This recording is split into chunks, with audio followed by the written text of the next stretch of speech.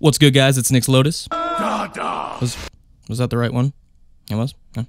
Okay. With 5 obscure, powerful lands to run in Commander. Up first, we've got Blink Moth Whale coming in at 24 cents. Blink Moth Whale is a land that taps for a colorless and has the ability to pay 2 and tap it to tap target non-creature artifact. This thing's just annoying. Tap that Soul Ring on their upkeep, tap that Nev Disc and make them use it, tap that Isochron Scepter so my cousin can't keep countering my spells with that counter spell, you son of a... Just super annoying, especially on a land. I mean, that seems really strong. Up next is one of my favorites with Crawling Barrens coming in at 23 cents. It taps for a colorless and has the ability to pay 4, put 2 1/1 counters on Crawling Barrens. You may have Crawling Barrens become a 0/0 elemental. That's the exact reason why I love this thing. You don't have to animate it. You can just put the 1/1 counters on it and keep it a land. My favorite thing to do is dump any extra mana I have at the end of an opponent's turn right before you go to just stack up 1/1 counters on this thing. Wait for the perfect turn when someone's open, bash them for 16. I mean, Magic Christmas Land, but more like Magic Christmas Land. This is a thing called a present.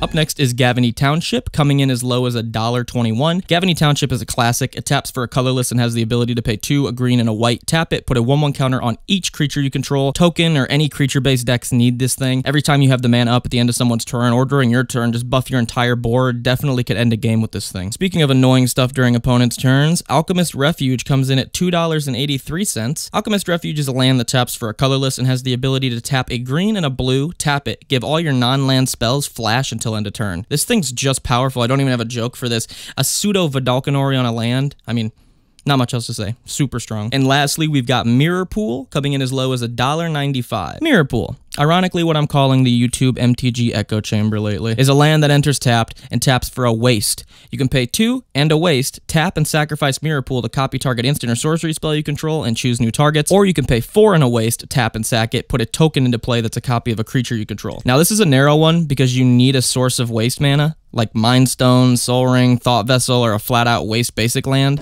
What does it do? But there are a lot of ways to produce waste that most of us run anyway, and I think this is just a super strong card late game. If you guys enjoyed the video, please leave a like, subscribe, share, do all that stuff. We have broken 1,000. I appreciate the shit out of that. Anyway, guys, have a good one. Go play some Magic.